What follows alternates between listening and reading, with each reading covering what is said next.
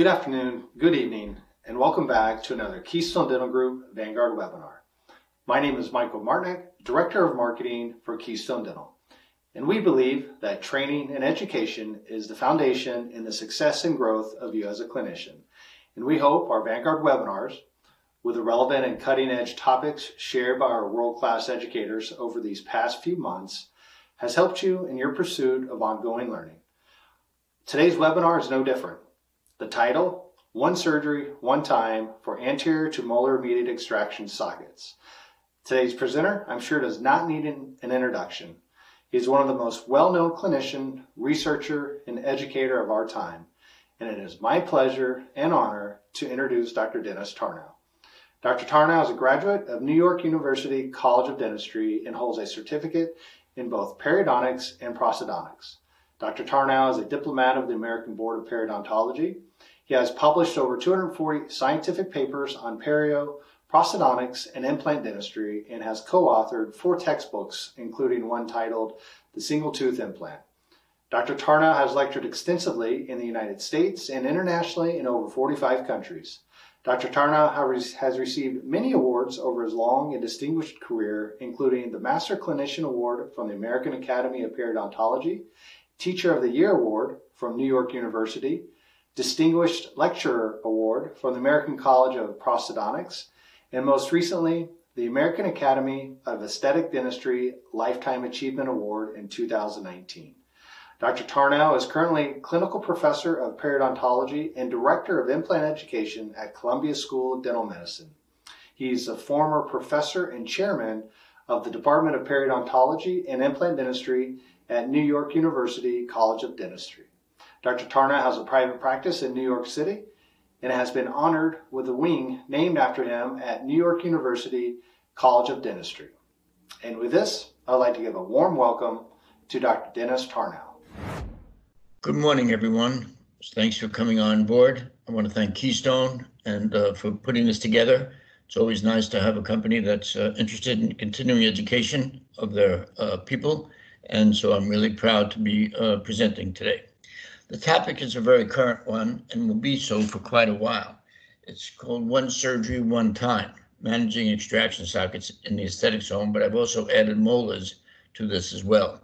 But I want the concept of one surgery, one time to be the key focus point to save you time, money, and let your patients be more comfortable with even a better outcome than delayed treatment in many cases. I want to give thanks to my partners, the Specialized Group of Dentistry of New York, great clinicians. All the cases I'm showing you today were done by myself with one of my partners. So many of you might know Dr. Chu, Dr. Smith, who's presented quite a bit, Dr. Zamzak, Dr. Senecchiero, Marion Brown, Mark Hockman, and Paul Fletcher. So I want to thank them. They're a great group of people. They're good friends and great clinicians. I want to give them credit for the great cases you're seeing today with me. And Adam is the master ceramist in our office. We have 9 technicians, but he's the master ceramist. And the beautiful work that you'll see today was done mostly by Adam. Also, Dr. Chu and I published this book recently on quintessence. You can go to quintpub.com. Most of what you see here and more will be in there with about anteriors and molars are included as well. So you feel free to pick that up. I think it'll be a great reference text for you. It's got great diagrams and I think a lot of great clinical cases, even more than you'll see today. So we know that we have situations, with type 1, where the buccal plate's intact. Now, everybody has a different definition. And by the way, we'll have questions and answers at the end. So please, list a question on the Q&A, list a question and answers, and then at the end of the presentation, we'll be able to stop and have time afterwards for questions. So type 1 situation, everything's intact. You take the tooth out, the buccal plate's there, and everything looks perfect. Type 2 looks like type 1 before you take the tooth out, but part of the buccal plate's missing. When at least 5 millimeters of tissue a bone is missing, but the tissue is there, I call that a type 2. The type 3 is where the buccal tissue is receded. Most people don't get into trouble in immediates in the front of the mouth. With this, they know they have to build this area up because the bone and the soft tissue are missing. So I want to focus particularly on type 1 today, where the buccal plate is present. Type 2 and type 3 are listed in the book. We can go over them. But type 1 is the critical piece of when we do immediates. When the buccal plate's there, we 90+% of the time, with few exceptions, we do the immediates today. There are some oddball cases where we can't do it, but that's rare today. And even the molars, it's just going to change the way you practice if you're not putting immediate implants into molars. Our lecture today will hopefully change the way you practice and expedite your treatment for patients. The first thing is we do flapless surgery. We do not open flaps to take any teeth out unless they're impacted, period. I have not opened a flap to take a tooth out other than impaction since the year 2000. That's how committed I am to this. It needs different techniques, it needs different pieces, but this is what you should be doing. The reason is that you obviously have taken away the periodontal ligament when you take out the tooth. That's a major source of blood supply to that little piece of bone, that buccal plate. Now the marrow is your second blood supply, but there's almost no marrow. It's only cortical bone. As you see, it's so thin, as you know, it's so thin in here that it really has no marrow whatsoever. It's just cortical bone. And that's why it's so susceptible to resorption. The powder bone is what we're going to use for our implants up in here and down in here. And that powder bone has marrow because it's usually thick. And the periosteum is the last piece of blood supply that's of any significance. And that's the tissue on the outside covering that buccal plate. And that's the critical piece. We do not want to interrupt that blood supply. Well, people say, well, I opened the flap, but I put it right back. And I'm a great surgeon. I put it right back. I don't care how good a surgeon you are. You open the flap, you've interrupted that blood supply. So that's a problem. So how thick is your buccal plate is the question. If it's, the thinness of this is the thinness of this on the buccal is part of the problem, as I mentioned. And there's very little cortical bone. Well, how thick is your buccal plate? It sounds like a funny question. How thick is your buccal plate? Well, the reality is, we go back to Mariano Sanz and others, you'll notice that they opened the flaps, unfortunately, but they did measurements. And 1 millimeter up from the buccal crest in the anterior part of the mouth, 64%, 2/3 of all the 6 anterior teeth had only a 0.5 millimeter thickness. Look at that. Another 23% was 1 millimeter. So listen, 90% of our buccal plates, this is not animals, this is humans. So 90% are 1 millimeter, and most of them are 0.5 millimeter. So we have to assume that all buccal plates are thin, except for a small percentage. And only 10% were greater than 1 millimeter in the 6 anterior teeth. Wow. So we assume that they're all thin. But does that mean that they're going to change? Yes. But we can work today, as you're going to see, with what we do. And now, if you take a look at this classic articles, this is why I stayed away from immediates years ago. Look at the dates, 1997, 98, 2000. There are a lot of others since then, of course. There are probably dozens now. But these were the articles that turned me away from doing immediates. Why? Because you see the healing time at 6 months, you had the vertical height, wasn't bad. Only about 1 millimeter change that you can live with on a ridge. But look at this buccolingual dimension. If you take out a tooth and just look at that. Wow. If you look up Lekovic's study, that's with anterior teeth, by opening a flap and putting it back, and 6 months later going back in, he saw 4 millimeters of buccolingual change with re-entries. That is amazing number. Now, I just never see that when I have a buccal plate. And I wondered why. And there were people doing immediates before we were. We've been doing it for about 9 or 10 years now. But there were people doing it before us and saying we didn't see this kind of problem. I was trying to figure out why. So I went back to the literature like this. And what did they all do? They open flaps. And that's the key. So what do we have if you don't open a flap? And it wasn't until Uli Grunder, look at how late this is, 2011. It was the first article I could find where the buccolingual dimension was discussed without opening a flap. Putting an implant into the palate towards the cingulum and no gap. This was with no gap. I mean, no graft and no temporary, just a healing abutment. And what did Uli show? Uli, a good friend of mine, showed 1 millimeter change, not 4, not these 4 millimeter buccolingual changes. So this was a real major breakthrough in our thinking. Now, was it duplicatable? Was it possibly duplicated? And the answer is yes.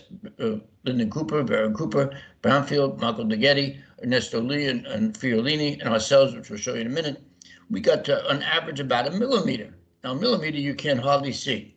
Millimeter is one mark on that periodontal probe, and that is hardly visible whatsoever. So to the naked eye. When you get to 1.5 to 2, you can start to see it. But 1 millimeter, you can't even see it.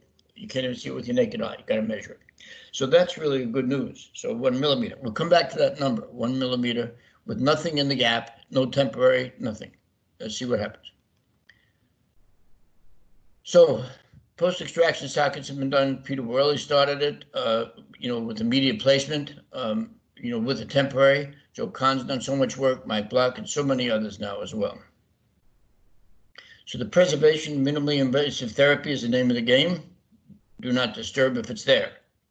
Minimally invasive is always what people do today, one surgery, one time. Now you look at the implant survival on immediate sockets versus delayed by Cousins' work in 2019. You see the literature review, and immediates had a very solid percentage of success. And of course, these delayeds had a high percentage also, 98% on Cooper, but take a look, they're all 95% to 100%. And that's more than what we would normally expect. And this is the high numbers in delayed. Normally it would be even a little bit less. Almost nobody has 100% success. But we're in the 95 to 98 to 100% success rate. And that's what we've seen in our office, 97% in ours. So take a look at a patient. Take a look at Vanessa. Now she's got thin scallop tissue. Years ago, we would never touch her with an immediate. We'd be worried about recession. But she's got a problem. You say, well, what's wrong with the tooth? It's perfect. The problem is you got a big palatal abscess over here, and she has this huge resorption lesion inside. Now you see the problem. So we have a situation that we can do the endo on it, but there's really not worth anything left on the tooth in order to save it. So we're going to take that out and put an implant in. So here you see the thin tissue. It's thin scallop. The first thing we do is sharp dissection. As you see here, look how cleanly that's taken out. Minimal, don't use a periosteal elevator. You do a sharp dissection of the supracrestal fibers, then you take the tooth, and this one's easy to get out because it's still intact, didn't break, rotate it and pulled it out. And notice the nice intact tissue. The pillar is basically intact, so is the tissue. Place the implant to the palate. And what do we do to drilling? On the drilling, we start out breaking through somewhere about 2/3 up the root on the first picture on the left. Go through a sharp. That's the only burr that sometimes is angled out to the front. After that, all the drills, every company has a 2mm twist drill, 1.8 to 2.2, and that's where you aim at the cingulum and come right out this palatal bone and apical bone. So we're going to engage this palatal and apical bone to give us stability. And here you see the widening of the implant, widening of the opening, and we might make a smaller opening, always drill full length. You might go a little narrower, depends on the size and shape of the implant. And we use, as you'll see, aggressive thread implants, similar to what Keystone has. We have Genesis and others that you'll see they have aggressive threads and tapered, and that's what we want to use. And when you place it, what you see here is that how high up do you place it three-dimensionally? The free gingival margin would be around here, but take a look at the bone. If you place it at the buccal crest, that's about 3 millimeters up from the free gingiva, 3 to 4 millimeters, and that's where we place the top of our implant, whatever implant you use. Now that's going to be, there's a scallop of bone in like a central incisor in the front of the mouth, and the scallop is normally between the buccal crest of bone and the interproximal is 3 millimeters, and there's another 4 millimeters, 4.5 millimeters of soft tissue here. So if you place an implant correctly for aesthetic reasons at the height of the mid-buccal bone, you're about 7 to 8 millimeters from the papilla height. That's why cementable restorations are so difficult to get the cement off and why we try to go to screw down wherever possible. Now you're going to make a temporary, you're going to make a shell, then you do a reline. Dr. Chu came out with this eye shell, which can be used as a support to reline it, and a post. You put the post in, then you hold it in place, keep the tissue out, rebuild the area, as you know, put this in here, rebuild this area, then overbuild it outside the mouth, smooth it out. You know where the top of the implant is, that's where the top is attached. You know where the incisor ledge is from your shell, and now you connected the two, and all these undercuts and so on, you fill them up without blood, rinse it off outside the mouth, and then you make a nice smooth profile. And you clean it, make sure it's steam cleaned, or at least use some alcohol and then rinse it down. Make sure there's no pumice or any kind of polish on there. We don't want anything on the acrylic that might interfere with the soft tissue adhering. This is before we stained it, so you see we tried it in. It is out of occlusion. That's very important. Get it out of occlusion, no protrusive and no central contact. And we tell the patient to stay away from biting into anything hard for the next 2 months on that tooth. That's the price of not having a flipper or an Essex retainer. So, or a bonded bridge. So there's the implant in, put it on a straight post. And we're going to put some graft material in here. We do cortical cancellous, or usually now we just do more cancellous bone right in here, and we pack it in with some firm package. There's the bone graft. We let it congeal. and we take off that straight post. There's the graft in place. We call this dual zone socket grafting. I came up with that term because of the fact that we have a situation that we're grafting not just to the crest, not just to the crestabone, but also to the, not just to the crestabone, but also to the height of the soft tissue. So we call it dual zone, bone zone and soft tissue zone. And that's what we do. That's going to, as you see, thicken the tissue. But here's the temporary stained, custom stained. Now this is socket seal surgery. But you see the temporary seals off the socket, and that's the key. Paul Weigel coined that term. It's a great term. Prosthetic socket seal. So it contains the graft. The excess graft material gets pushed out by the temporary. It's all done. We push it out. And here's what it looks like in 2 weeks. It's as if there's no change at all. And that's what we see. The patient had no swelling. This is one of the best practice builders. What I'm showing you today are great practice builders. Patients love it. They go for lunch the next day. The patient, was having lunch with their friend and say, well, didn't you have an implant yesterday? Didn't you have to lose your front tooth? And the reality is that you have a situation where the patient, it's this one. I said, really? Who's your dentist? Give me that name. I'm going to him or her too. Because this is one of the best practice builders that we've seen over the years. And look at the contour. It's only 2 weeks. There's the implant. There's the first disconnection to 4 months. Now we give it a minimum of 3 or usually 4 months to let the tissue mature. And as you see, we take it out as if we did nothing. Look at that. And what you'll see is this, you'll see a little sometimes remnants of the bone graft up in here. You notice a nice healing in here. Notice the shape is not collapsed. You don't see 4 millimeters of shape of change because it doesn't happen. And we also see bleeding. Now, when we see bleeding, that's a good sign. When we first take our temporary off for the first time, that means that the soft tissue has adhered right to the acrylic. Yes, soft tissue with an junctional epithelium can adhere right to acrylic. That's been shown by Verhaag in the 50s, Hodish in the 60s and 70s. I mean, this is a well-established point. So epithelium can adhere to any clean surface, including acrylic, not just titanium or zirconium. It can adhere to any clean surface. Then we take impression, customize the impression with a little GC pattern resin. They pick it up, use some GMASK material for your laboratory, pours it up with some GMASK so they can take it on and off to make sure the fit is correct. And then here Adam's doing his custom staining. And this one was cementable, although today we do screw downs, but this one was cemented. And here's the final crown in place. And here it is 3 years later. You can see the beautiful tissue height and the contour. That's what we tend to look for. Now, we published this in Compendium, in this concept of a dual zone, 2012. We did it with the bone graft right to the height of tissue. So we didn't just graft to the crest. We're doing it to thicken the tissue. And as you'll see, this is rather consistent for us. And this allows us not to have to use a connective tissue graft. This obviates for us the need for doing a connective tissue graft. If the buccal plate's there, we don't put any connective tissue grafts in, nothing except the bone graft all the way to the top, and that thickens the tissue, as you'll see in a moment. There it is. So we published this classic article. I think it's classic because we did 4 different procedures and documented it. It's a multi-center study. I want to give credit to Dr. Garber, Salama, Henry, and Maurice, and the Saniqueros from Argentina, and our group in New York. And we did 4 different things. And what did we do? We did a bone graft. We did no bone graft, no BG, no bone graft, no provisional. In other words, just a healing abutment. Now remember, that's what Uli Grunder did. And what was his change in the soft tissue at the height of the implant? 1 millimeter, 1.0. We'll come back to that. The second group was a provisional, no graft. Third group did a bone graft with just a healing abutment. And the fourth group, everything combined. Bone graft, like I showed you in this last case, bone graft and the provisional, holding everything in and holding the tissue out. So let's see how the buccal lingual dimension looks. We measured the buccal lingual dimension change on these teeth. And so this is not the bone, it's just the whole dimension of the soft tissue and the bone together.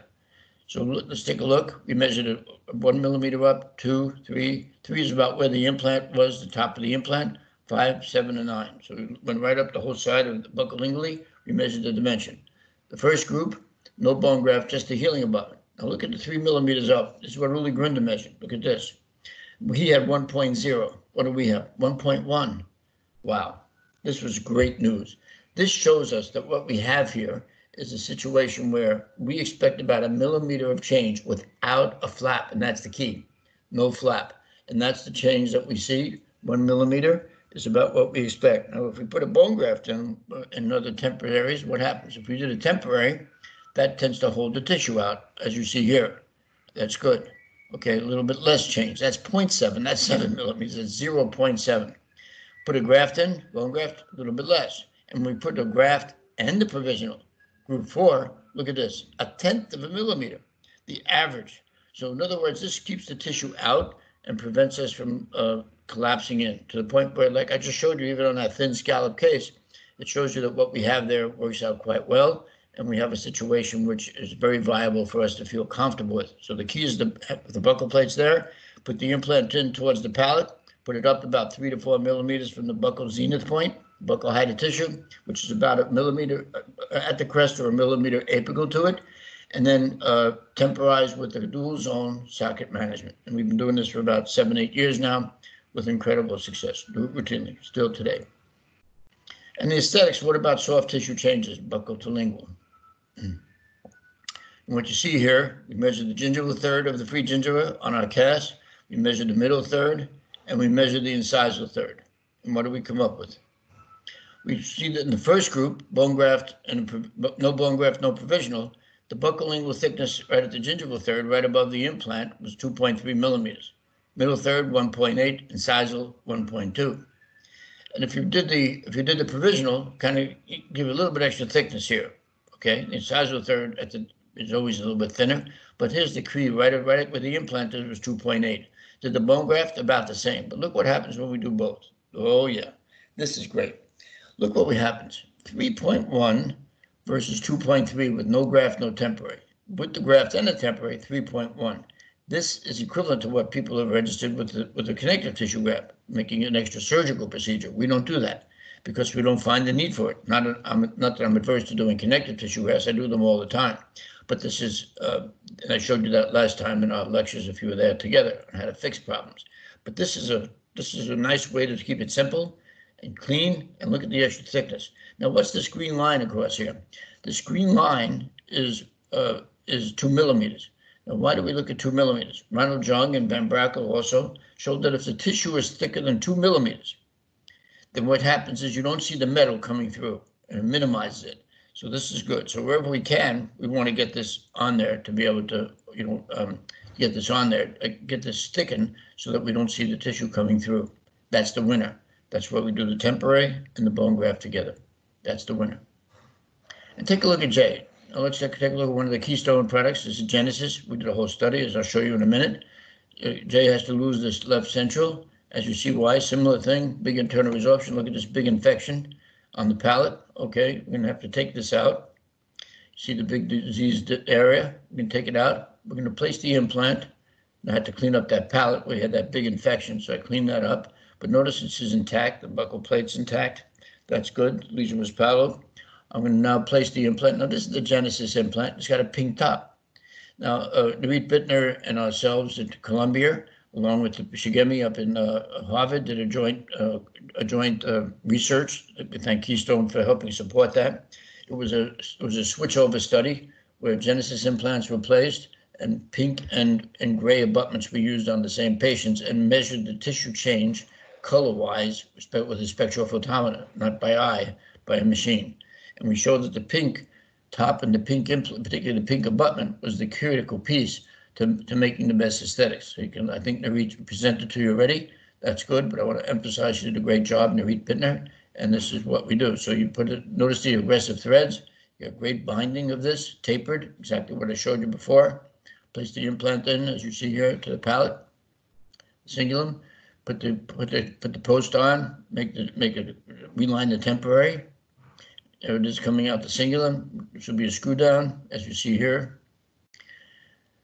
Place a bone graft in, as you see. In this case, some blast, keystone. So we wind up placing the graft in, and here we see the temporary put on.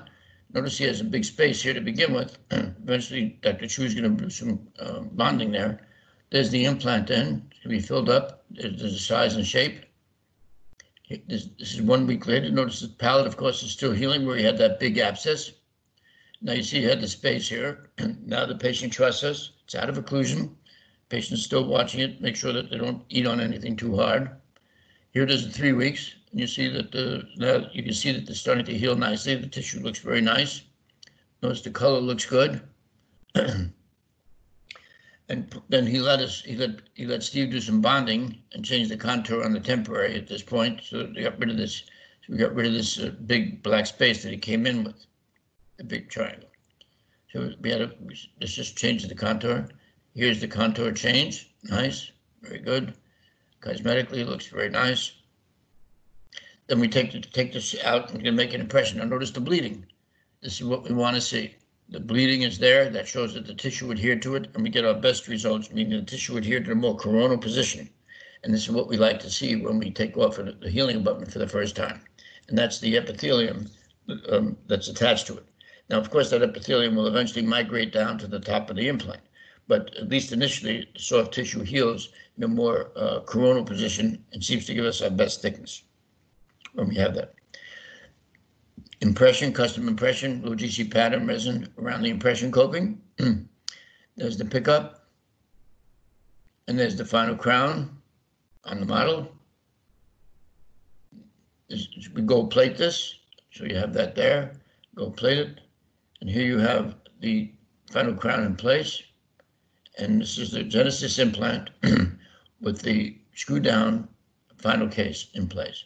Excuse me. So I think you see the beautiful result we get. Excuse me. Great stability, and this works quite well. There's the before and the after. So it shows you how well cases work and how we handle them.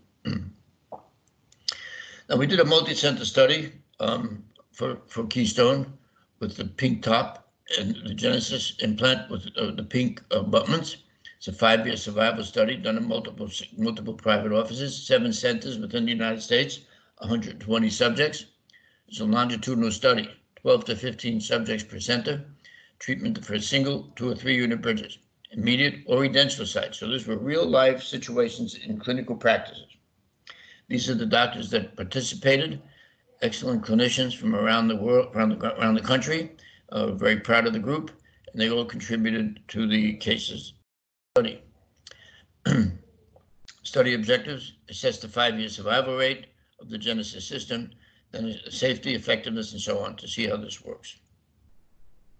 To-date summary: 168 implants placed in 120 patients. Overall success rate 95%, 0.8, almost 96%. Minimal recession was seen around the implants with tissue loss of less than 1 millimeter. And 50% of the sides, soft tissue had shown to increase actually in overall height. That's particularly in papilla. 78% were in healed sites, 22 were in immediate. So this was real life situations in terms of what the patients were receiving. To date, the grafted sites were 33%, sides not grafted on the buccal, 66%. Female to male, pretty typical, 60 to 40. Upper teeth, 51, is even between mandible and maxilla. Age range, normal range for practice. So this is important. I just bring this up to show you that this Genesis implant, multi-office trial study, 168 implants in 120 patients, 7 private offices, in real life situation, survival rate 95.8 survival. Lovely, lovely work. So and now we have the aesthetic study that I mentioned about with Nareed Bittner of Columbia with us, combined with Shiemi up in Harvard, showing that we had beautiful aesthetics. The best aesthetics were with the pink abutment, and that really showed switching it over. So the pink abutment is the winner, and it was much better, of course, than the regular metal one. And we showed that with spectrophotometer on the same cases, switching either one back and forth. And you can look up Dr. Bittner's article. Now you also have different diameters. The nice part about Genesis, they also go wider. But even if 6.5, as you'll see, sometimes that's not even enough. But you'll see both that in a minute. But even 6.5 sometimes isn't enough, and sometimes we have to go wider. And then we use the Keystone Max implant, and that where we have to use the side walls of a molar. I'll get to that in a few minutes. And it's got platform shift, variable platform shift. I love the fact that all the implants are platform shifted, even the narrow ones. But as you get wider, to get a big 6.5, you have a 1 millimeter platform shift, and that helps hold the bone. So no bleeding versus bleeding. What you see here is that when you have, remember I showed you our best results with bleeding. So all different types of implants. And what you see here is that you go back to the original study, vertical height was better, 2.7 millimeters vertical height from the top of the implant versus 2. That's great. That means that the vertical height was actually held up and better, and the gingival thickness, right at the 3 millimeters down about the top of the implant, was also thicker than if we didn't have bleeding. So just having bleeding really helped give us a much better cosmetic response. We published on this in 2015. Dr. Hanai Saito was the key author here. So one abutment one time is nice. You put the abutment in if you can do it. Marco Dugetti and others have done this, and Salama. But the reality is that's not usually possible. Sometimes we take the abutment on and off and check our tissue, sculpt the tissue, and so this is a problem. However, what we're really seeing is one clean abutment at the time of surgery and one clean abutment or one clean temporary the first time may be equally valuable. Hold the tissue during the healing, and that seems to do the trick. And Lindeblum, you talk about, what about periapical sites? Lindeblum did a study showing that immediate placement of implants into periapically infected sites, a prospective randomized study in 50 patients, there was no difference in survival. So people say, what happens if I have a periapical area? I put these 2 studies in, and there are others now too, that show that there's no problem. This is the Hammerly group from Zurich by immediate prospective. These are prospective controlled clinical trials, and this 2007, there was no difference in results. So immediates can be done with both of these. I think that's important, these kind of cases. So conclusions for primary sockets, dual zone therapy is what we like to do, flaplessly, graft the bone and the soft tissue together. Ridge collapse about 1/10 to 2/10 of a millimeter when you do dual zone, but you can go up to 1 millimeter. It's not always 100%. The average is 0.1. Can you get about a millimeter? Sure, that can happen. But the reality check is that by doing the dual zone, it pushes the tissue out and makes it thicker. Half the cases are even a little wider than we started, so that's kind of good. Peri-implant soft tissue gain without a connective tissue graft in thickness was 0.5 to 1 millimeter versus the pre-op. Okay, so that's what the dual zone does. Mimic submergence contour of the extracted tooth with custom healing abutment or provisional, ideally with a provisional, for graft containment and protection. We don't see dry sockets with this. It's kind of interesting. We do not see dry sockets with this.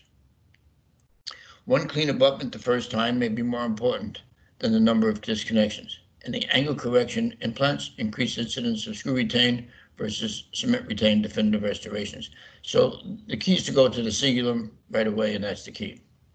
So to semi type 1s, immediate placement in the aesthetic zone, type 1 socket, thick and flat, we used to always do that anyway. That was good. Thick, flat tissue, lots of bone, lots of tissue. Thin scallop, we now have included that. The answer is yes. We do this routinely now, immediate placement in the aesthetic zone, because now we see that that's even the best for thin scallop. It holds the tissue from collapsing. Putting the implant in, grafting, and putting in a provisional actually is better than if we let everything collapse and then try to rebuild it, especially with thin scallop tissue. Type 2, are the buccal plates missing in high smile lines? No, we got to wait. Although we have pushed it in non-aesthetic zones with a membrane inside. That's not today's lecture, but we have done that, and then you can do it, but only for low smile lines. We put a membrane in with the buccal plates missing and pack the graft against that. Dr. Sanakiro and ourselves published that, and again, that's in the textbook, the single tooth implant that we published, Dr. Chu and I. Type 3, no tissue, no bone. Obviously, do a delayed case no matter what. That's the summation of that so far. So we must think biologically. Do not disturb the tissue, minimally invasive therapy. That's what it's all about. So we're going to bring this biology up a little bit more. One surgery, one time. So now let's get to some of the fun pieces here, where we start to open this up to other areas, where particularly not just the front aesthetic cases, but what about molars and so on. But let's talk about in order to understand that, why we stayed away from molars for a long time, was one, there was no apical bone because of the nerve or the sinus. That was one problem to lock into. And the other problem was there was bigger gaps, and we were worried about the gap distance. So let's talk about gap distance in all these cases. So there's a lot of misconceptions about gap distance and whether or not it's important. So let's take a look at this.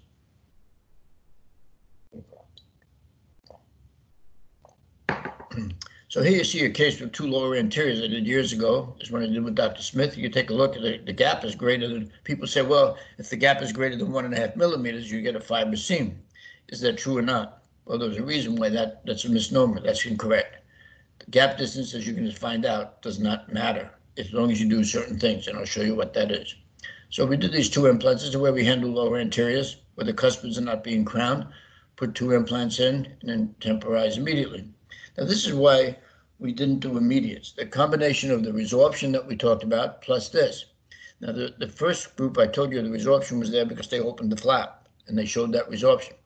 I also now showed you that we don't see that kind of resorption if we don't open the flap. Now, take Carlson's work. Look how far back this goes. All different types of implants, all different types of surfaces, all different types of animals. Same thing. Every one of them shows that if the gap distance horizontally was greater than 1 to 1.5 millimeters, they got a fibrous seam. And let's go back to some of the research. That's Akimoto and Becker, Carlson, Molar and Gottfredson, Knox, Cordella, Meffert. These are great clinicians, great researchers, and they all show the same thing, no matter which implant they use. Okay, what was the reason? Let's go to Akimoto and Becker's article. It was very well done. And I want to show you what they did, and they did like most of the others. They densulated the animal, waited for healing, and then created different gaps. No gap to control, 0.5 millimeter gap here, 1 millimeter gap, 1.4 over here. You can see the bottom diagram. They try to find the bone out before they place the implant into the apical bone. And so they had different size gaps. So the biggest one was 1.4, 1.5. And what did the healing look like? Well, let's look at the right screen. That's the control. The control is no gap. The red is bone. And take a look at the beautiful adaptation, of course, to the bone, to the implant. But let's take a look at the test. This was the 1.4 millimeter opening. So this is what put us off for a while. Because what you see here is that the implant integrated in the apex. Well, what do you see here? That white is fibrous tissue. See? Right there, where the gap was. That's right in here. That's this case right there. See? So why should we ever do an immediate? If we're going to get fibrous tissue between the implant and when there's a gap, I don't want fibrous tissue there because a little periodontal disease takes place, can unzip. So this is one of the problems. Even if there's no pocket there, it can unzip if any periodontal inflammation, down you go. You lose half the bone overnight. So we have a situation here that why should we do it? I went back and looked at these studies. I went back and looked at all these studies, this whole group. And what did I find? Well, they did something similar to this. And what did they do when they finished this case? They put the cover screws on and they pulled the flap over the top of the gaps. They pulled the flap back over the top of the primary closure. Now that's without a membrane. Now if they put a membrane in over here, that would block the flap from getting down here. That would give bone, which is slower growing, bone the time to come across the gap. But because they just covered it with soft tissue and it has a pedicle graft with blood supply, that connective tissue came right down faster than this bone could come across. So the clot forms right away, and then this connective tissue from the flap comes right down here, and then you wind up having a fibrous seam. And that's why you have this. But I didn't show you any flaps, did I? Here's the key. Let the socket heal by secondary intention, and it changes the whole equation. Let's go back why. So gap distance and wound healing is great. This is that case I showed you, and it's filled in. Now, whether or not I did no grafting in here, that just filled in with a temporary O2 pontics. Look at the beautiful response. Now, what's up against the implant? Is it bone? I did not pull the flap over the top. See, I left the gap healing by secondary intention, and therein lies the key. And there's the implants. Here's the final case in place. Dr. Smith did this case. So let's go through this discussion. Primary flap closure, because this is going to let us decide whether or not we're comfortable doing immediates in the front of the mouth, but particularly in molars, which is what we're going to get to. When you take a tooth out, you get a clot, obviously. Now, the clot always is described in the diagram as nice and beefy red, like this picture here. The reality, though, is nothing living. In 10 minutes, everything in there is dead. All you got is dead red blood cells and fibrin. So what you have here is a situation where there is no blood vessels in here, even though it looks like it's full of life, it's really dead. Now, how does the socket heal? Epithelium normally heals at the rate in our body of one half a millimeter to a millimeter per day from the wound edge. So if I get a scrape on my hand, I would, about a 10 millimeter scrape, it would take about a millimeter from each side per day, about a week or so before the epithelium would cover that wound. And what happens? The clot forms. Now here's the key. Does the epithelium go over the clot? The clot protects the open, the braided wound. Or does it go under the clot? It can't go over the clot because it's not vascular. Clot is a scab. It's avascular. To get blood supply for mitosis, the prickle cell layer goes through mitosis, and what happens is you see that it has to go under the clot. That's why the edges come off. You have to pick at the edges. Well, this is the key here. It tries to come across. Where's the epithelium? Let's say a 10 millimeter opening heals much slower. As you all know, it takes longer than 1 week to heal, to get the first layer of epithelium on a socket. More like 3 weeks, based on Amler's work in 1961 and 62. He showed in humans it takes about, 3 weeks before you get, on average, before you get epithelialization. It's delayed compared to skin. Why? Because of the depth of the socket. And instead of it being shallow like on my skin here, it now has a situation where it tries to go under the clot, but the clot is deep. You got bone on the sides, so you can't get down in here. Then there's new vessels coming out of the bone, new granulation tissue to block it. So you see, here's the key. You got the clot forming from the clot is being replaced apically and from the walls with new granulation tissue. And what you see here is this can't go any further. It's retarded. It's slow. It cannot go any faster than what? Than these new vessels coming out. That's going to give it blood supply, but it can't go further across. That's why it delays. It can't. In the meantime, the clot is in there protecting everything, and I'll show you that clinically in a few minutes. But the clot is in there protecting whatever's in there, like a normal clot. And this epithelium is slow to grow over because the granulation tissue coming out of bone is slow. And that's going to take 3 to 4 weeks for it to fill over, get rid of the clot. And then once the granulation tissue with its new blood vessels come in, then this has the ability to let the epithelium grow over it. And then it goes in like this, grows over, and looks like this. So watch what happens. It comes across, comes out. The epithelium down here is retarded. It's going to continue filling over, but this epithelium can't go down there because it doesn't have any ability to go. It's by contact inhibition. The new vessels coming out of the bone stop it. And eventually this fills in, as you see, and then matures into bone. Excuse me. Nice. So it's a secondary wound healing. Now let's put an implant in. Same thing as a socket. Now you have a piece of metal, titanium, in there. Does it change anything? Not really. Not if you don't pull the flap over the gap. You have the same gap there on the buckle, right in there. Now what happens is you don't pull the flap over because we never opened the flap. This is going to fill a clot, and it's going to do the same thing. And that's the key. So if this is true, gap distance doesn't matter. This is going to slow up. This comes across first to get to the implant, pre-coated to form bone. And so that's what we're seeing. This pre-coated to form bone, and then the epithelium will close up with it, but not faster. And then it turns into integration. Wow, this is what I've shown you. So we published one key article. It's one case report, but it's a critical case report because it shows in humans. And this is Mr. Palongo, Mr. Anthony Palongo. And what you see here is a wide cuspid. It was part of a major case. It was a low lip line. Normally we make this into an ovate pontic, but it was part of a major rehabilitation, so we put another implant in.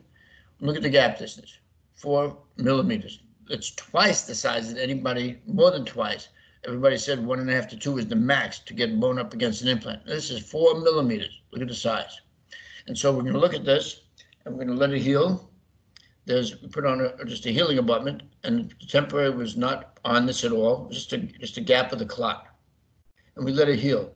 So the concept is, if we're correct, gap distance doesn't matter. So if you take a look at this real wide gap like this, what happens here? This will close over. It will close over. And this is delayed. This blood vessels come in first, and that's what we want to see. Okay. And this is the healing.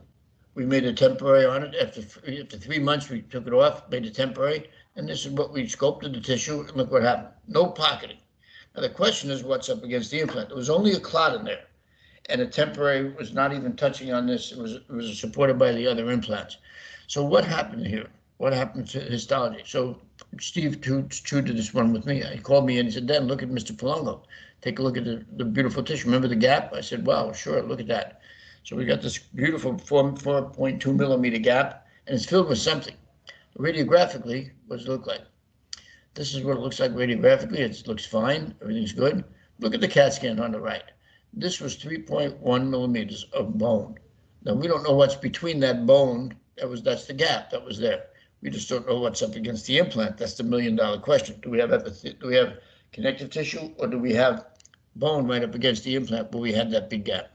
And so Steve said, boy, wouldn't it be great if we can, take a look at it histologically? I said, we're asking Anthony to donate his tooth and some bone.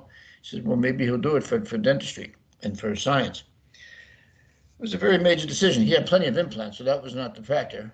And so he was kind enough, Mr. Palongo was kind enough to say, okay, if it's that important, I'll volunteer it, I'll do it. And of course, we took medical ethics lessons, we took legal lessons. This was not done lightly, because it was a perfectly healthy implant, but this was for science. This was his donation for science. And so I want to give him credit. I always joke around about Tony. He said, I said, Tony, we won't mention your name. It'll be confidential. And he's a nice little Italian guy. He's 75 years old. He says, hey, well, you mean you're not mentioning my name? You mention my name. I give you a gift. You mention my name. So, ladies and gentlemen, I hope you truly appreciate what Mr. Anthony Palongo has given science. Let's take a look at what's up against this implant, because we have this so well documented, and we publish this. I rebuilt the bone and the implant. And here's the implant taken out. The right is the buccal, and the left is the palate. I did a thin removal. Let's look at the top of the implant. What you see here is the normal, beautiful tissue at the top. Now this is an artifact. That was probably for me sounding it. I should have done that. But look at the epithelium. This is the shoulder of the implant, right up against, beautiful epithelium, right up against the implant. This is after being loaded and in the mouth for 9 months. So this is beautiful thing. Let's go down a little bit. It was not a platform shifted implant. This one wasn't. There is the shoulder of the implant, beautiful, healthy connective tissue. And on this particular implant, we'd expect the bone to be about the first thread. And there, ladies and gentlemen, is the first thread. And what you see here is the connective tissue, and here is beautiful bone right up to the top of the implant. Now remember, there was a 4.2 millimeter gap here with only a clot, but no primary closure. It was secondary healing. And there's the proof of principle. It's only one case, but it's the proof of principle with more than, you can't say it was close to 1.5 to 2 millimeters. It was 4 millimeters. That's what's so unique about this one particular case. And as far as studies go, you take all the animal research, it's the lowest part of our research. A case report is actually higher than the best animal research. Why? Because then you know it can happen in the human being. So, it's not perfect. It's not case controlled. It's not cohort studies, randomized control, or systematic review. But look at this. The animal research is lower than any human case report well documented with histology. So we're right there. Now, what happens if you put a graft in? And this is the fun part. What happens if you put a graft in? What does the graft do? The graft helps keep the shape. But listen carefully. It helps keep, there will be some changes in the bone from the injury of the extraction. But by putting the graft in, the shape of the ridge seems to be better and intact. In other words, the shape of the ridge seems to be, based on our research and others now too, prevent it from collapsing in. How nice is that? So we have a situation where we have a bone graft is really help supporting it. But does it change the wound healing? Listen carefully. Does it change the wound healing? What's up against the implant? The answer is no. That is a misnomer. People say, oh, if you put that in, that'll block the epithelium, it'll block the connector. No, whatever would be with a clot, the same thing takes place. It may even take slower. It is there for shape, not to change what's up against the implant. Please remember that. It is not the same, because when the new vessels come in, it's really just a clot. New vessels are going to come in from this wall here, and they're going to go right through the particles and until they get to the bone, until they get to the implant, and then integrate. So these are almost in the way of the new vessels. But nothing is going to change. It's not going to retard any epithelium, connective tissue from coming down. It means nothing. You could pack it in as hard as you like, even if you pack it in firmly. And pack it as hard. You big, strong guys out there, you pack it in really hard. It won't matter. If somebody packed it in gently like this, same result. The key is that's not going to do a thing, because you know what, in the final case, listen carefully, in the final healing, and I very rarely say always or never, but in the final healing, the particles that you jammed up against that threads, like you see here, will not be up against the implant. They get pushed around, and the vessels come into the clot, they get pushed out of the way, and the vessels then secure the position on the implant and create bone or connective tissue, in this case bone, and then the particles are still there, they're in the bone, but simply to increase the density and the thickness. And here's an example of that. Berglund and Lindy were the first ones to show something like that. This was BioS, and what you see is an implant here, and notice the particles placed right against the implant placed right against them. Notice that the particles, none of them are touching the implant. There's the implant, the black, and look at the big blow up. The particles are not touching the implant. There's the black is one of the threads, even though the implant was placed right to it. Wow, that's really critical. And we did a study, we just did one case report, Dr. Rosenlicht and I did one with an immediate sinus lift, where we had to take the implant out because she was getting messages from Mars, according to her. Joel did this, great oral surgeon in Connecticut. He did this implant in, and since he came to my office in New York, about 2.5 years later, says, I'm getting, Dr. Rosenlicht won't take it out. He says, it's healthy. I said, it is healthy. It's perfect. She says, I've been getting messages from outer space. She said, if you don't take it out, Dr. Tarnow, I'm going to get somebody to do it. I want you to do it. So the good news, we at least got some histology on a 2.5-year post-loading xenograft. So what you see, take a close look. This was placed by Joel simultaneously. The particles are right around the graft. Okay, and look what happened. The graft is still there. It's incorporated in the bone. These are the graft particles, the BioS xenograft. What you see here is the new bone is red. This is a HA-coated implant, and none of the surface of the implant is touching the graft, or none of the graft is touching the implant, even though it was there when it first started with the clot. So what we have here is a beautiful example of wound healing 101. It's always about the biology, and they're fine. They're not resorbing, they're not going anywhere, they're not irritated, but that's the situation. And that brings us to the clinical piece of molars. I published this with Dr. Smith, a whole classification of molar sockets, A, B, and C.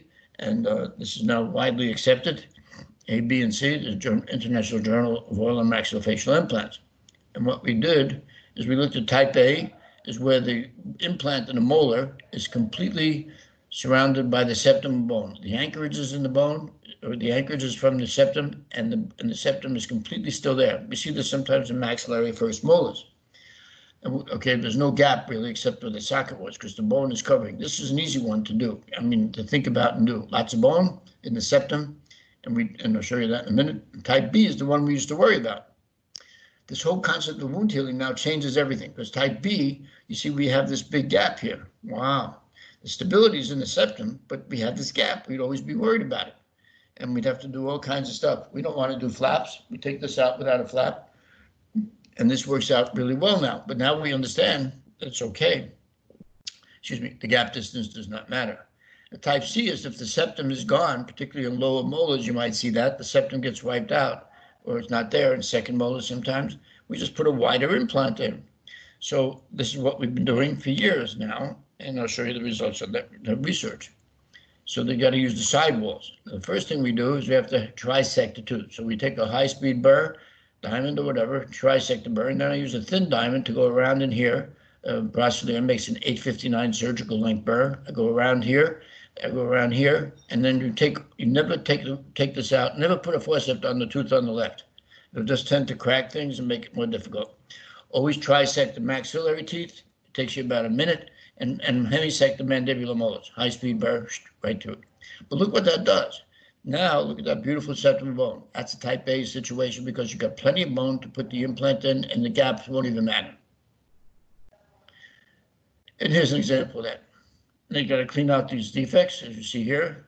This case was done by Dr. Smith. He picked up this picture, and that's really nice. You can see all you got the stability of the implant. Now, this is the reason why I like showing Dr. Smith's case. He was able to get a picture 1 week, and what a beautiful picture. All he did here was a healing abutment. And by the way, don't put a cover screw on. You want a healing abutment sitting up out of the tissue a little bit. Ideally, put a temporary on if you want, or a very flat custom healing abutment. But the key But always have it sticking up. Otherwise, you can get infections. If you put a cover screw on, that's where people get into trouble. You want something a little sticking out of the tissue so that the tissue can heal right up against it, as you're going to see here. So look at 1 week. This is all the stuff we just spoke about. There's the new vessels coming in from the side. Now what's this? That's the clot. See, it's no longer red. At 1 week, the clot is yellow. The clot's yellow. And the new vessels, exactly what we're showing, are coming in the granulation tissue. It's not epithelialized yet. Here it is at 5 weeks. This is 1 week, and here's the 5 weeks. See, now you got the first layer of epithelium on there, because now it's able to come across as the new blood vessels from the bone come across and integrate. And that's what we want to see. Now, it's not fully keratinized yet. The turnover rate of epithelium is in the body and skin or in the mouth is 28 days. So now you got your first layer of epithelium, 3 to 4 or 5 weeks. Now to get that full whiteness and the thickness, to get the white like orthokeratinized like this, you have to give it another 28 days to reach full maturation and keratinization. So this is what it started to look like. Here it is at 1 week. Here it is at 5 weeks. Nice. And here it is 3.5 years later. You took the bridge off to just look at it, and you can see the whole thing filled in. Beautiful case, well documented all the way through. One surgery, one time. But that's where the buccal plate, that's where the septum, it's a type 1. But I want to show you the healing with the socket. Now here's the one that we used to worry about. We can put the implant in, and now you got big gaps. You got a big gap on the palate, you got a big gap on the mesobuccal. Can this heal? The answer is yes. We don't have to do any bone graft because we're not worried about a little change in the buccal. As long as the buccal plate's there and the palatal plate of bone is there, and you get good locking in of the implant, you're done. And here you see one on the mandible. Same thing. Here, this one, you hemisect, you save the septum of bone, and you put the implant in. Now, it looks funny at first on an x-ray. Take a look at the x-ray. It looks like it's suspended in nothing. But it takes at least 6 months before that fills in. Here it is at 1 year. So it takes 6 months before radiographically it looks normal. But if you get good stability, that's fine. Today we go wider than this, but disengage the septum, even in the mandible. And it still comes out where you want it to be. Now, I documented this case with one of my students at school because it's a great wound healing discussion. This is a patient that obviously has neglected their mouth, but I want you to see the wound healing. Nature's already trisected this root. You can see it's in bad shape. We're going to engage the apical bone. We're going to clean this out. So we use a small thin diamond, 859 surgical ink burr. We divide whatever's left, go around each root, clean it up. There's the 3 roots, no problem. Now look at the middle septum. However, that gets wider apically. So don't let that get in your way, because you could always go wider with an implant if you have to. In this case, we went to about a 5 millimeter implant in this case, but you see we engaged the apical bone, got this stable. Now watch the healing here. That's what I'm showing you this case. Here it is at 1 week. See, there's a clot, right? Nothing, no graft, just the healing abutment sticking slightly up. No graft. Now here it is the same as I showed you in the previous case. Here's the clot forming, or 1 week, and notice the vessels are not fully in there. The clot is now yellow. Here it is at 2 weeks. It's getting redder. The new granulation tissue from the bone is filling in and going up against the implant. Week 3, notice it's still young, but now the epithelium has probably got a first layer. Here it is at 5 weeks, starting to turn whiter, getting more keratinized. And here it is at 8 weeks, now it's almost fully keratinized. And here it is at 12 weeks. So what you see here is gorgeous, wound healing 101, one surgery, one time, and the patient is ready to go. You wait for about 3 months, let the tissue mature, let the bone mature, and after about 3 months, you then take your impression. And this is the before and the 12-week healing. Now, what about this case? Here's a case where there was no septum of bone, infected root. Took this tooth out, as you see here. This is Jesus. I did this case with Dr. Chu. Now, here I'm going to go to a wide Genesis implant, 6.5 by 10. So we go by the width. I took the tooth out, engaged the bone apically, let this heal, could have put a healing abutment on. Here is 2 weeks. Here is 3 months. Look at the healing. She went away to Asia, came back in 5 months for the crown to made. You see this taking this off. Here you see the beautiful sculpted tissue just with a healing abutment. One surgery, one time. She traveled all over the world, came back, and sure enough, you get beautiful tissue. Then you can take your impression and make the final crown. There's the wound healing, same wound healing. See the bleeding? You see the tissue is adhered to part of it. You can see it on the metal. That's great. Take your impression coping in. Here you see the screw down, one piece implant, gold plated, and that's fine. And here's the case intact, bone right up to the shoulder, exactly what we like, bone filled in, good stability, platform shift, that's what we want to see. So alternatives is delayed, no flap, no graft, do not pull the flap over anything. If you have no membrane, nothing. Wait 3 months because we're letting bone fill in, not 6 weeks. Like in the front of the mouth, you have apical bone. In the posterior part of the mouth, you got the sinus or the nerve. So you got to let three months go by. That'll give you soft tissue healing and bone. And so that's what we do with the if we can't get immediate placement in or part of the buccal plate's missing. So stage 1 surgery with or without graft for graft bone regeneration. If the graft primary closure is easily achieved, in other words, this is going to heal over by secondary healing. And in 3 months, you'll have soft tissue, you'll have bone in the socket to a certain degree, and if you have a dehiscence, you can have an easy surgery and minimal invasiveness. The worst thing you could do is try to do a graft and pull this buccal flap all the way over to the lingual, to the palate. That's 10 millimeters. You got to move that flap 10 millimeters, and then even if you put a graft in, don't do that to your patient. If you get anything out of today, do not take a molar, put an implant into a fresh socket, and do primary closure over the top of the graft because part of the plate was missing when you like to do that. That's uncomfortable, and it always opens up. 9 out of 10 of them will pull open because your cheek pulls on it. That is the worst thing you can do. Take the tooth out, get rid of the infection, let the bone fill in above the nerve or underneath the sinus, then you have a nice, and the tissue fill in on top of that. You have a nice clean surgery, and if you have to graft now, you got easy closure, minimum discomfort, and the case goes well. So that's what I do when I can't get an immediate in. That's the alternative. In the type C, this is a really nice case. You see the fracture line here, tooth is painful, even with it had to come out. Now you look at the width here. Now notice there's a septum of bone, but there's no septum of bone, but notice that you got this little indentation where the concavity was of the roots, where like a furcation was. And take a look at Peter. This is one of the kind of cases that I'd like to show you, just to show you what we do. We're going to hemisect this, get rid of the crowns. He's got a huge infection, vertical root fracture. So I'm going to take a high-speed burr, cut right through, divide it, spread it apart to come off, just like you always do. Now here's the heavy section. Now what you do is you go in and you mark the buccal, mark the lingual, then you cut right through the two. So they got room to move them mesial-distally. Just don't try and take this out. That's where the crack is. Go through, and what you do is go through and create a little room, as you see here. Now you can move the teeth mesial to distal, and you try and do it. Now I wedge it mesial to distal, and then I take one out with these extended beak forceps. Salvin Corporation and other companies have it.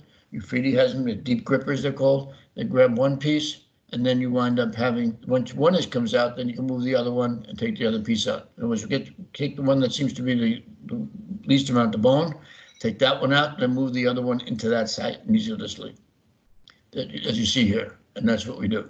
There's the extended tip forceps. Take one out, then we can wiggle the other. There's the crack in this tooth. And then you get the others out. And here's the important thing, clean out the socket. You got to be careful if you're right above the nerve. Your CAT scan or x-ray should show you where the nerve is by digging too deep. But this is where you go sideways around the corners and get this granulomatous tissue out. Then you can go ahead and place an implant.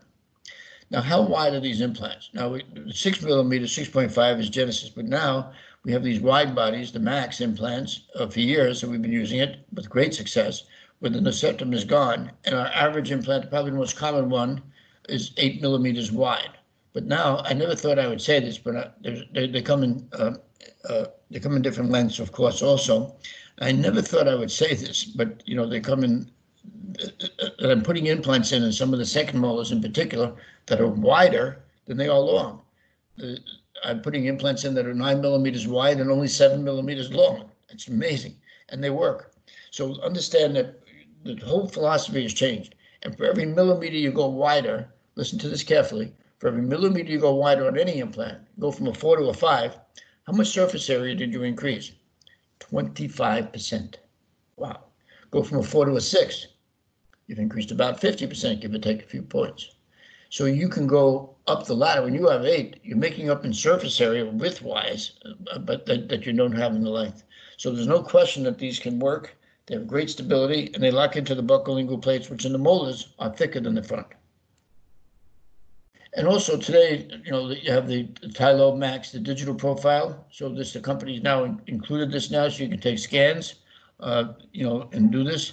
This is a case from Mariano Pollock. I appreciate him loaning me this particular slide of scanner abutments, and then the final case that he did. So now the company has expanded into this with different, you have 7 millimeter, 8 millimeter, 9 millimeter implants, and the different platforms as you see, 5.5, 6.5, and 7.5. So this is still got the platform shift, and these are nice recent addition to the scanner buttons. And this is the case that I'll show you right here. Place the implant in, engage the side walls. So you don't have to you leave that area alone. You clean out the inside. And after that, you get this little indentation of bone. Then the taper will allow you to engage it. Place it right where hold your hand firmly. Place it right down the central fossa. If you see it healing, there it is at 1 week. Here it is at 1 year. This is courtesy of Dr. Smith. You take a look, hold right down the middle, one of my partners, and that's it. Now, one of the things we did, we wanted to see the success rate and report on it. So we went back and looked in our cases, and we looked at the survival rate of these cases, of these implants. And we saw, it's from our private office in Manhattan. And we looked at this, and we did 300 implants, 33 immediates, 33 had immediate temporaries. We had type A 20. So most of the time we don't get a type A. That's maybe first molars in the maxilla. Most of the cases were type B, where you have big gaps, but you get stability from the septum. And type C were blown out like molars, 96 of them, so about a third. But the biggest number was what? The type B, usually maxillary first molars or second molars. Engage the septum, but you got big gaps. 8 failures, and most within the first 6 months. 97.3% survival rate. So these are very predictable. Over an 11-year period, this is what we've seen. We've done this more and more. The numbers go higher each year, not lower, because it's been so successful. But some of the things he saw, though, when he looked at this research, when he looked at our numbers, when he was doing the evaluation, he looked at something else. He saw something. Then, I'm looking at some of these cases, of course, looking at the x-rays and survival, and I noticed something else. I noticed that quite a few of them had decay next to the tooth.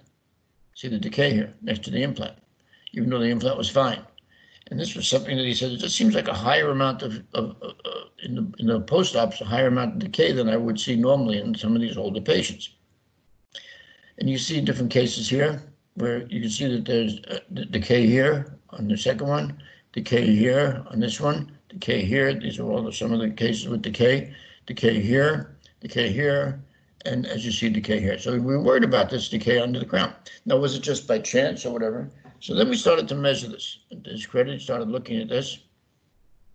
And we looked at 306 sites, 424 mesial distal sites, radiographic analysis. They measured the horizontal distance from the platform to the abutment. It's the intertooth distance or implanted tooth distance. And he measured the vertical distance from the platform to the contact and radiographic look. So this is what we measured. We measured the horizontal distance. We made it vertical from wherever the abutment was. We drew a vertical line down, and we went straight across to the crest and measured that number. That was in millimeters. And we tried to look, and then to the contact point, but this is really the key one that we looked at. The mesial distal one is the one that was easy to look at on the radiograph and what we measured. So we all got it. This is with the top of the abutment connection horizontally to the crest of the bone on the adjacent tooth. And what did you see? Came across something very interesting. 306 sites, 69 sites were decayed. So 22% of the implants placed were associated with decay. Wow, in molars.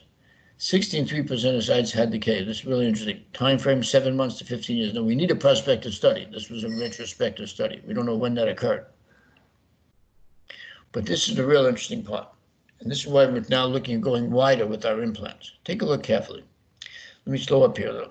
When the distance to the adjacent tooth was less than 2 millimeters, 2 to 3, 3 to 4, 4 millimeters or less, the percentage of decay over the years was rather, what we might normally expect in an older population. But take a look when you get to 4 millimeters or above. Look at these numbers. 63 cases, 48 cases, 31 cases. When the distance would jump from 4 millimeters or above to the adjacent tooth, 22%, 27%, 35%. This is unbelievable number. We doubled. When you get past that 4 millimeter mark, you double the number of decay. And the wider, and it was going up, the more distance was wider. These were all different size implants. They were not all wide bodies. Some of them were just regular standard implants in a molar area. And that seems to be potentially something we have to look at. We're now doing the study over at Columbia to look at this, and we're going to hopefully have some data. But take a look at the 4 millimeter mark. When you get the 4 millimeter distance horizontally, so make sure you understand, when this distance here, from the top of the implant, where the button connection is to the adjacent height of bone on the adjacent tooth, when that is 4 millimeters or more, you wind up with greater chance of decay, almost twice as much as if it was narrow. So now, if we go wider, that'll make the distance less. So we have to learn from this. We have to learn from this the odds ratio. Look at this: 2.6, 3.2, 4.1 when you get up high versus under 4. So this is the distance is significantly greater. I think that's pretty clear. And so we don't have to go. So when in doubt, go wider. Make a wider implant and make sure that you're closer to the adjacent one. As long as you have the buccolingual width, go wider instead of using a narrow one. You want to go wider, and also gives you a better platform, right? Gives you a much better prosthetic platform to come up instead of making a funny mushroom. You got or light bulb kind of thing. You come up and create a nice smooth profile off the top of the implant. How nice is that? So you get right to the contact point faster. So hopefully you appreciate that this is expedited. What we tried to bring today is aesthetics in the front. Immediate placement does a beautiful job of maintaining what you have. We showed you about gap distance, that it doesn't matter as long as you don't pull the flap over the gap, let it heal by secondary intention, and also that the graft does nothing except keep the shape of the tissue. It does something, keeps the shape of the tissue and thickens the free gingiva. Do not disturb is the key, minimally invasive surgery, and I think I've shown you that. The key is to think biologically all the time. Then your clinical work becomes clearer to you and better for the patient. So I want to thank Keystone. I look forward to answering your questions now. And I want to thank Keystone and the whole group, that is there. Melka Nielsen, Gisela, Lansville. I'd like to thank you all for being so nice to work with and having some great products. I really appreciate working with you. So thank you very much. Look forward to now having the question and answer session. Thank you so much.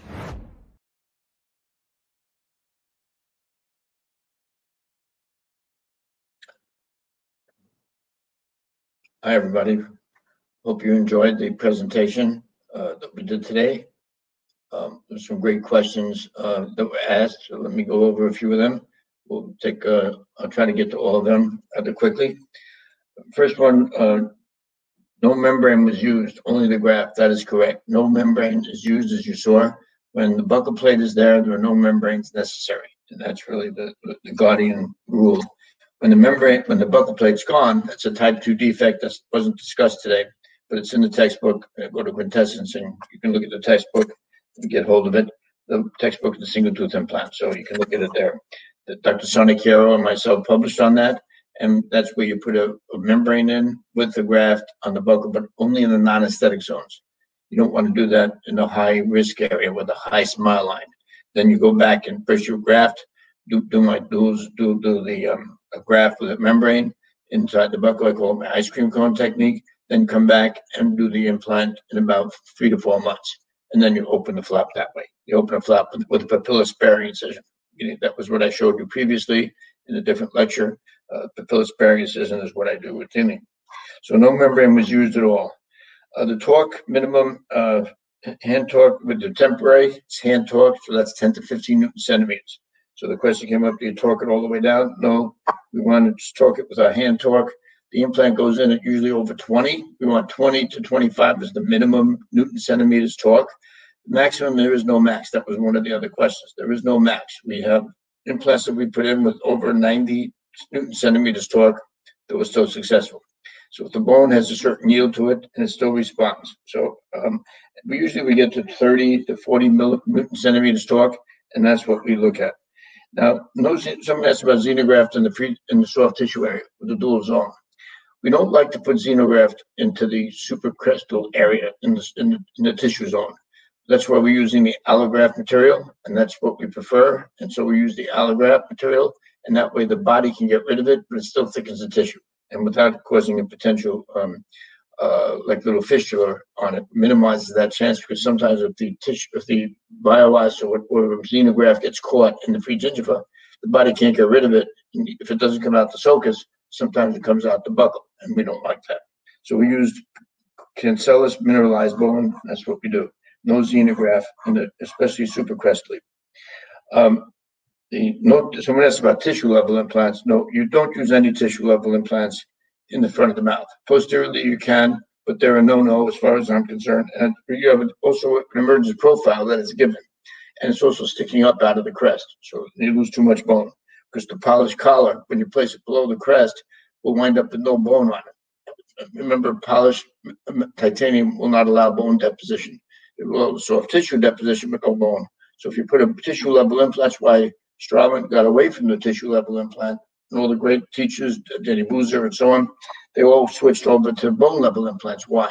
Because they were losing bone in the front of the mouth because of the scallop bone, like I showed you. And so tissue level implants are contrary. They're basically not for the front of the mouth, only for the back of the mouth. Maxillary cuspids, somebody asked about that. I showed you that. We do the same thing as any of the anteriors. Maxillary cuspid, lateral, central, same thing. Let's talk about antibiotics for a moment. That came up. I do one dose before, certainly like one dose before, 1 hour before. The key is to have a blood level during the actual surgery. That's true of all your surgeries. Have a blood level in the body, and that way, when you pack the bone in, excuse me, or do the implant, you get blood on there. The blood delivers the antibiotic, and that's the key. The blood delivers the antibiotic because the blood has the antibiotic in it. So the one major place that you want to do antibiotics is pre-op. Post-op, we usually do because we're doing a bone graft. I like to do it for 1 week, and then after that, that's it. And if the patient's unhealthy, that's, has medical problems, diabetes, it go longer, depends on what the wound healing looks like. But 1 week is usually more than enough, and you get the healing that you want. So that covers the antibiotic. So the most important one, right before. And that's true of a regular standard case also, without bone grafting, or a regular healed ridge. 1 dose before, and unless the patient is medically compromised for some reason, wound healing, I just don't do any post-op antibiotics. And that's what the research has held up. If you have a lesion, periapical area, when you clean out the defect, if the buccal crest is still there, we still put the implant in because we're going to the palate. We're going to the palatal root, the bicuspid, and we're going up the palatal bone in the anteriors. So we don't even bother usually getting a membrane up there because we're not even close to it. We're going lingual to it, palatal to it, and the bone graft goes in, but we just make sure it's cleaned out, put our finger over the little break in the bone or the window, the fenestration, and clean it out. And if the buccal plate's gone at the crest, then it's a type 2 defect. Then you don't do the immediate. You wait, especially in the aesthetic zone. Okay, so we do type 2s without periapical areas, but only with membranes in the non-aesthetics area zone. Like I said, we published on that, and it's in the textbook. Dr. Senekera, myself, and Dr. Chu. No connective tissue. You didn't see any connective tissue grafts today. In the previous lecture I gave you, I did a ton of connective tissue grafts, big ones, little ones, but not for these immediates when the buccal plate's intact. It is unnecessary to do. We find that the dual zone grafting thickens the tissue, as I showed you, buccolingually, and it gives you that extra thickness, and that's what I'm looking for. So we do not do, and making the pouch, I see Murray, behind Murray, but the pouch makes a injury to the buccal periosteum, even if it's split thickness and it's very thin. So we don't like to open that pouch at all. We don't have to. When it works, sure, it thickens the tissue. And it's nice what you see it on the lecture circuit all the time. But this is a simple way. We're going to place a bone graft into the gap and go all the way up to the height of tissue with a small particle cancellous bone. And that seems to work out. And it gives us everything we need. So we do not need it there at all. Now, you do not need a bone graft in the non-aesthetic zone. Someone asked about the molars. You didn't see me putting any grafts in. You don't have to cover it. Just put in the healing abutment, and the healing abutment should stick out at least 1 to 2 millimeters out of the height of the tissue. That way the tissue can form a clot against it, and that's important. Do not just put a cover screw on. I mentioned that. Otherwise, you get bacteria on that cover screw, unless it's real deep, and can cause a little fistula. So we find that the best thing to do is put a healing abutment on, or even better yet, put on the custom healing abutment. It sculpts the tissue, get a beautiful response. Take the time to at least make a custom healing abutment or a temporary totally out of occlusion. And that's the best way to do it. The loss of clot is interesting. Remember, it's just like an extraction socket, but we've actually seen less problem. If you don't put a temporary on, certainly the clot on a big gap, the clot could wash out, like in the other side. What's interesting about that is that we've seen so few of these, almost none when we put a temporary on. It protects the clot without the graft. So we find that the temporary is really the key to this. But remember, even if you put an implant in and just put a straight healing abutment on, what do you have? You have a situation where the clot is being held in because the threads of the implant locks the clot in, plus the textured surface. So it's actually better and less chance of a clot breaking down or being dislodged when you have an implant in that gap, even if you just put a straight healing abutment on, which, now we're trying to put temporaries on. But so we see fewer problems with it, and that's really good. So it's different than a regular socket, and because of the threads and the texture of the implant, help hold it in. The healing abutment should be 1 to 2 millimeters out of the tissue. Apical fenestrations are covered. Someone asked about CBCT scans. I think the CBCT is not mandatory, but on the anterior, without question, makes you a better surgeon. You know where you think the C bone is. Now we can get isolated areas. In other words, you don't have to do a whole mouth. Just get the isolated regional scan. And that's what we do in our office, and most offices have that now. And that's what we try to go to, because that's going to decrease the amount of radiation and also just give you the area of interest. So without question, I know where my surgery is going to go. Even if I don't make a template or a guide for a single implant, I barely make a template for me. Doesn't mean you shouldn't do it. It's great. It's very accurate. But I find that if you have adjacent teeth, all my markers are there. And as an experienced surgeon, I don't think I need it. Am I better with one? Yes, just takes an extra visit, an extra time. And if you have it in your office, you can make the template, sure. And you match it to your surgical guide. To your CAT scan. So that's all possible. And certainly you can do it, but it's not. But I would strongly recommend, not mandatory, but strongly recommend that you get a CT scan. You know where your bone is. You know the length of your implant before you start. You know the width of the implant. You know anatomic structures, and you'll be a better surgeon. I guarantee it. The torque I discussed, and a couple more things. The osteotomy for the molars. Usually, I will do the drilling to create an opening, but sometimes if it's pretty wide, I do the trial.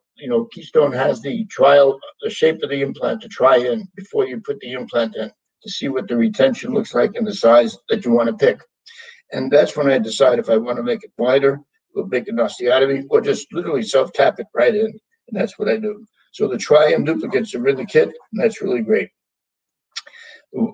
Someone said, what about wider implants? It says less bone stimulation because they're wider. No, not at all. Bone stimulation is the same as any other implant, and it will give you stimulation to the bone. That's not a problem. Bone loss will not take place because of lack of stimulation. You have plenty of stimulation with any implant. And the last thing I want to mention, someone brought up about two maxillary centrals. How do you handle that? Now, that's not my discussion today. So we're doing a single tooth. But listen carefully. The worst thing you can do, if you're going to do two centrals, have to take two centrals out, the worst thing you can do is take out the two teeth and put a flipper in. Absolutely the worst thing, because then if you lose the scallop, it flattens out, and then you're in trouble. Then you got to build up the ridge, more surgeries, and to get that scallop back.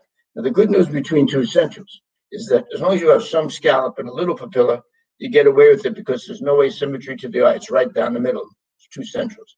The worst one to put two implants in is a centrolateral on a high smile line with normal tissue on the other side. It always looks lopsided. So that best would be with one implant in the central and build up the ridge first, make a central implant, and then cantilever and ovate pontic into the lateral. So the worst thing you can do, don't lose that scallop. You got the scallop, put the immediates in, get ovate pontics and not two centrals, get ovate pontics in, keep the tissue shape, don't lose the papilla, and a fixed temporary is what will do that for you. No flippers, no partials. Okay.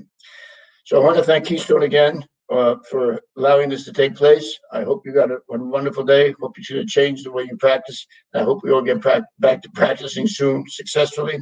I know in New York, we've been through quite a bit. We'll be starting our practice next week. So I look forward to seeing you in other lectures in the future. And again, thanks to Keystone and the great group there that I love working with. Thanks so much. Have a great, safe day and be good.